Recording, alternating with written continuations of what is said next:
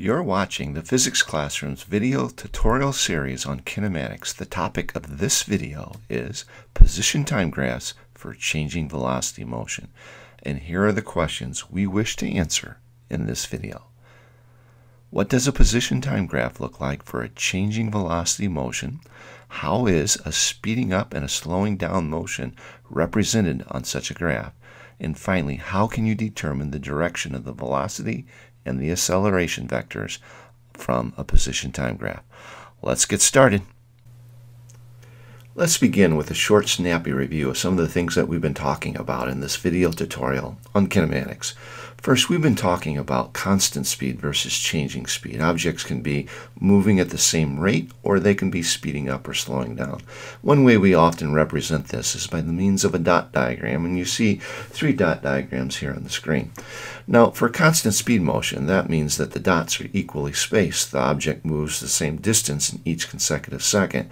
For objects that are slowing down, we notice that over the course of time, the spacing between dots is decreasing because the object is traveling less and less distance every consecutive second. And the opposite is true of the speeding up objects, where the dot spacings increases over the course of time because the object is covering more distance in each consecutive seconds. Now, we've been talking about position time graphs for constant velocity motions, and what we've learned is that those position time graphs are straight diagonal lines for constant velocity motion. Now, in such a situation, such lines have constant slope, and the slope is important because it reveals information about the velocity of the object. So we often say, as the slope goes, so goes the velocity. Here on a position time graph, you see 4 lines, and they're all straight, so it all means that the object has a constant velocity because of the constant slope lines. But all of these motions are quite different, because if we look at object number 1, the line has a steep slope or a large slope, and so that's an object that has a large velocity. The line also has positive slope, so it's an object that has a positive velocity. This is a fast object moving in the positive direction. And if you look at line number 2, what you notice about that line is it's less steep. It's a small slope and therefore a small velocity. It's a positive slope and a positive velocity. We might say the object's moving slow with a positive velocity. Line 3 is a line that has 0 slope, so that's quite easy. That's an object that has 0 velocity. It's not moving at all. And finally, line 4 has a small slope, and it's a negative slope, so that means the object's moving slowly in the negative direction. So all of that was a review of constant velocity motions for a position time graph. Now what we're going to look at is a changing velocity motion, an acceleration. Here we have a car that starts at rest and accelerates at 8.0 meters per second. It picks up speed, 8.0 meters per second of speed, every 1 second of motion. We see a picture of the car's position at 1 second intervals of time. And if we call the front tire of the car at the 0 second mark the origin on this diagram, then we can locate the car's front tire, or the car's position, at every consecutive second. And you see it listed there as 4 meters and 16 meters and 36 meters, 64 meters and 100 meters at 1, 2, 3, 4, and 5 seconds. If we take this data for position and time and put it in a data table and then plot it on a graph, what you'll notice is that the line curves, becoming steeper each consecutive second. A matter of fact, a tangent line is drawn on the graph at 0 seconds, 1 second, 2 seconds, 3 seconds, etc., all the way up to 5 seconds. And what you notice is that over the course of time, that tangent line is going from not so steep to rather steep. And so that's an example of a speeding up object. Now we're going to look at a different motion. We're going to look now at an object that's accelerating, but doing the slowing down form of acceleration. We see a picture of the position of a car that's slowing down, starting at 40 meters per second and decelerating at a rate of -8 meters per second. If we call the front tire of the car at 0 seconds the origin on this diagram, then we can locate the car's position at 1, 2, 3, 4, and 5 second intervals of time. And so we've done that on the diagram. You see the positions 36, 64, 84, 96, and 100 meters. And if we take these times and corresponding positions and put them in a data table, and then plot the points on a position time graph, what we notice is that the line that connects the point, the best fit line, is a curved line that gets shallower and shallower over the course of time. That is, it gets less steep over the course of time. In fact, if you look on the diagram, what you notice is that a tangent line is drawn on the graph at 0 seconds, 1 second, 2 seconds, etc. And the slope of that tangent line gives us the velocity of the object. And so the velocity is getting less and less over the course of time, since the slope is becoming less and less over the course of time. So let's summarize these past two slides. What we've learned is that objects with a changing velocity are represented by lines on a position time graph that have a changing slope. That is, they're curved lines. While constant velocity was a straight line, changing velocity is a curved line. And we've learned that the slope represents information about the velocity of the object. For speeding up objects, what we notice is that the lines become steeper over the course of time. And for slowing down objects, we notice that the lines become less steep over the course of time. So we're going to take a moment to contrast constant speed versus changing speed. What we notice is that for constant speed objects, the lines are straight. They can be straight with a big slope or straight with a small slope. And what the straightness tells us is it's a constant speed, and what the slope tells us is how big that speed value is. So a big slope is a fast-moving object, and a smaller slope, a slow-moving object. If we contrast that with changing speed, what we notice is changing speed objects have a curved lines.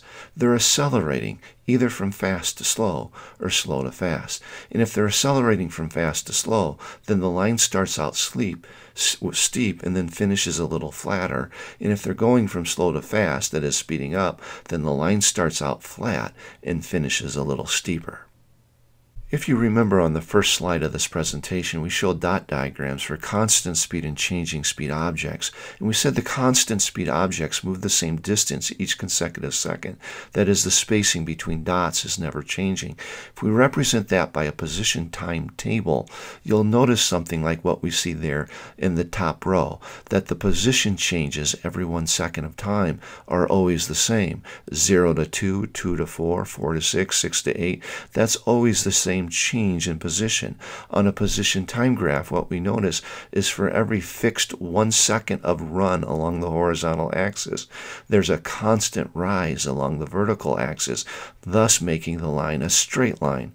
Contrasted with changing speed objects, the dot diagram would show that the dot spacing is changing over the course of time. The object moves a different distance each consecutive second. So in a position timetable from row to row, the changes in position are not equal. And in a position time graph, if we take a fixed 1 second of time along the horizontal axis, for that amount of run, the amount of rise is varying over the course of time. That is, the line curves. So accelerating objects, changing speed objects, are represented by these curved lines on position time graphs. So the trick is to make meaning of these graphs based upon the slope principle, that as the slope goes, so goes the velocity. So what we see here are 4 changing velocity graphs, and the 2 on the right are for moving in the positive direction. I know that because the slopes of the lines are all positive over the course of time. And a positive slope means a positive velocity. The object's moving in the positive direction. The 2 lines on the right, on the other hand, slope downwards. They have negative slope. And a negative slope means a negative velocity. So these are objects that are moving in the negative direction. Now, the slope represents the velocity. So if we see a big slope, we know it's moving fast. And if we see a small slope, we know it's moving slow. And the slowest you can go is 0 velocity. So that's a line with 0 slope, a perfectly horizontal or flat line. So if we look at the 2 graphs on the right, graph number 1 starts with a big slope, that's for fast, and finishes with a 0 slope, that's as slow as you can go. Graph number 1 is a slowing down object. And graph number 2 is the opposite. It starts with 0 slope, very, very, very slow, and finishes with big slope. So that's fast. So graph number 2 is going from slow to fast. We'll put that in the speeding up category trajectory. Now if we look at the two plots on the right, graph number 3 is a line that starts slow with zero slope and finishes steep negative, but still steep. And so that's a fast-moving object. That's graph number 3, shows an object going from slow to fast, and that also is a speeding up object. Contrasted with line number 4, that's an object that it starts out fast because of the big slope and finishes slow because of the zero slope. That's a slowing down object. Now it's your turn to practice. Here are 4 dot diagrams and 4 position time graphs. And what you have to do is look at the dot diagram and then reason towards which graph corresponds to that particular dot diagram. The arrows that you see on the dot diagram represent the direction the object's moving. So what I'd like you to do is pause this video, give this some thought, and then match dot diagrams A through D with one of the 4 position time graphs. Once you're done thinking about it, go ahead and press play, and we can check your answers.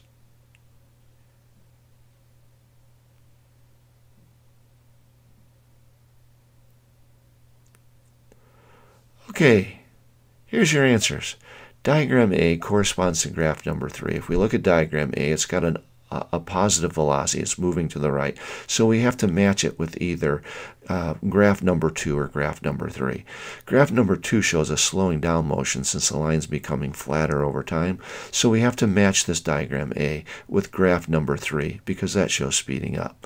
If we look at diagram B, we notice that object's moving to the left. So we read the diagram starting with the dot on the far right and heading towards the left, and that's a slowing down object that's moving in the negative direction. So we have to match dot diagram number B with either plot number 1 or plot number 4 because each of these have a negative sloping line. We match it with graph number 1 because that's the one that shows steep to flat. That's a slowing down object. Now we get to dot diagram C, which is a positive velocity moving in the positive direction and slowing down. So we have to match that up with graph number 2 because of its positive slope and because of the fact that it starts steep for fast and finishes flatter for slower.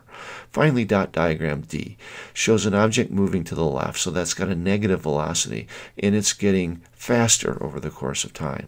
So we match that up with graph number 4 because that too has the negative slope for the negative velocity, and it's starting flat and finishing steep. So that's a speeding up object. How'd you do? Well, it ends up that the motion of objects are not always that simple. Oftentimes what we observe is that the object moves in several stages, like is shown in this position time graph. You'll notice that the stages are lettered with an A, a B, and a C, and each stage ends or begins where there's a dot. To analyze such motions, you need to take it one stage at a time. So if we look at stage A, what we notice is a positively sloped line that's getting steeper over the course of time. So what we would say is that this object's moving in the positive direction and speeding up. Then we look at stage B, and what we notice when we look at the line in stage B is it's got positive slope, but it starts steep and then it finishes a little shallower. So we would say that's an object also moving in the positive direction due to the positive slope, but it's getting slower over the course of time. And finally, if we look at the line in stage C, what we notice is it's perfectly flat. It's a line with zero slope, so what we would say is the object's now at rest. It's not moving at all. That's an example how you would take a multi-stage motion and analyze it one stage at a time. Hey, now it's your turn to practice. So here you see 2 graphs, position time graphs, and what you have to do is describe the 2-stage motion of the objects in example A and example B. So why don't you pause the video, get out a sheet of scratch paper, and jot down some notes as to how you think you describe these objects. And when you're ready, press play and see how you did.